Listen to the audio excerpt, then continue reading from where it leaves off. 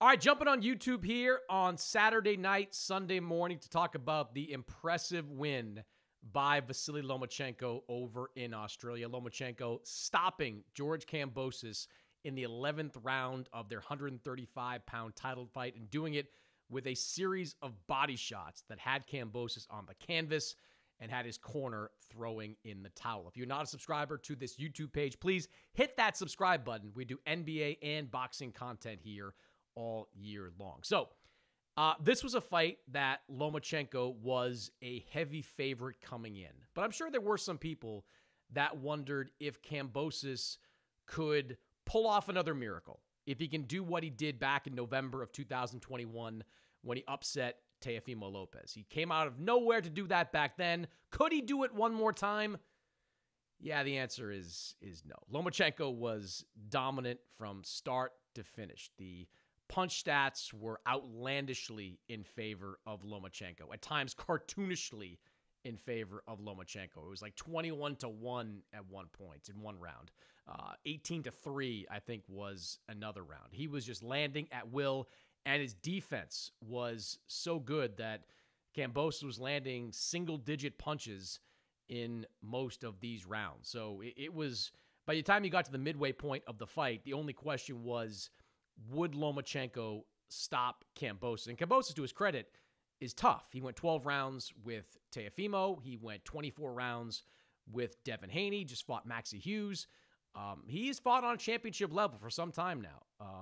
But, you know, the cuts were starting to cause problems for Kambosos. And then the 11th round, Lomachenko landed one body shot that had this delayed reaction for Kambosos, put him down on a knee, then landed another that had Kambosos' father, Jim, climbing the stairs and throwing in the towel, as he should have, because it probably would have gotten even uglier for his son if that fight had continued. So let's talk about what's next for both these guys. For Lomachenko, he is now back on that path to becoming undisputed champion. He had a shot at it last year, lost to Devin Haney, disputed decision, of course, but lost that fight.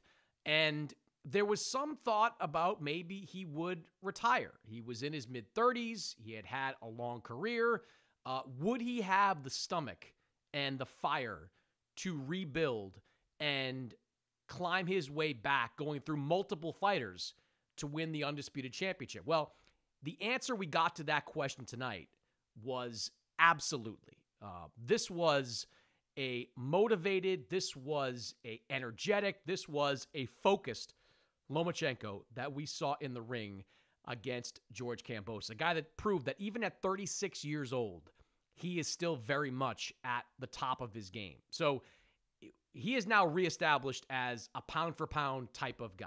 So where does he go next? Well, you've got a title fight coming up at 135 between Emmanuel Navarrete and Denis Beranchyk. That's a fight that I think Navarrete should win, and if he does win, it sets up a pretty good fight between Lomachenko and Navarrete, an all-offensive type of fight, a fight that Top Rank should be able to make pretty easily, quite frankly. So that seems to be the most likely next fight for Lomachenko, a unification fight against the winner of Navarrete and Beranchyk. And then you're talking about maybe a fight against Shakur Stevenson. I mean, Shakur is going to fight July 6th. That is the last fight of his top-ranked deal, but I think Shakur wants big fights. The reason he's going to hit free agency is that as of late, Top Rank has not been able to produce big fights for him to be in. Well, if Lomachenko is suddenly a unified champion come the fall, I would think Shakur Stevenson would want to fight Lomachenko for 3 belts.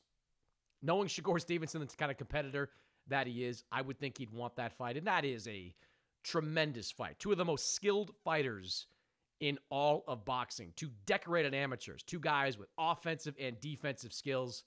That is a chess match. And that's a fight that I think would do great business in New York, in Vegas. Yeah, I just think that's a tremendous fight. So Lomachenko can now see his way to becoming at least the unified champion. Can he become undisputed? That's going to depend on Tank Davis. I mean, Tank Davis went on social media and surprised some people on Saturday night when he tweeted out a response to somebody who said, "You're never going to fight Lomachenko." He said, "Look, I'll fight Frank Martin first, and then Loma's next." I love the attitude. I'd love to believe it's real. I can't remember the last time we saw PBC and Top Rank get together for a fight like that on that level. Mayweather-Pacquiao, I guess, is the last big-time one on that level. And I don't know. I'm just not going to hold my breath on that. I'm not going to count on that. I'd love to see it because, again, that's a great fight. Lomachenko is a come-forward guy. Can Tank Davis, who is arguably the biggest counterpuncher in terms of pound-for-pound power in all of boxing, I'd love to see that fight. But I think we're talking 2025, and even then, I'm not so sure. Maybe Lomachenko, if he can beat Navarrete, if he can beat Shakur Stevenson, no easy task, by the way. But if he can do that, maybe he's a big enough star to force Tank's side to kind of come to the table and force Top Rank to come to the table and make a co-promotion. But we'll see. History suggests those are a lot more difficult to make than we'd like to see them happen. Just one word on George Kambosos, who, look, is going to get painted with that one-hit wonder brush. And, look, I think to a degree it's fair. I mean, he's got one win, or one quality win, really. One real win. That's over Teofimo Lopez. Since then, he's lost twice to Devin Haney. He had a disputed decision win over Maxie Hughes. That's a win that didn't really age all that well, given how Maxie Hughes fought against William Zepeda. Now he just gets wiped out by Lomachenko. So the one-hit wonder label is, I think, a fair one to apply to George Kambosos. But I think we got to give Kambosos credit for not ducking the smoke, right? Like, he wins unified, undisputed, whatever championship you want to call he had when he beat Teofimo Lopez. He could have taken a victory lap. He could have gone to Australia and fought a nobody and then taken on Devin Haney. He didn't have to fight Devin Haney for, the undisputed championship at that time. But he did.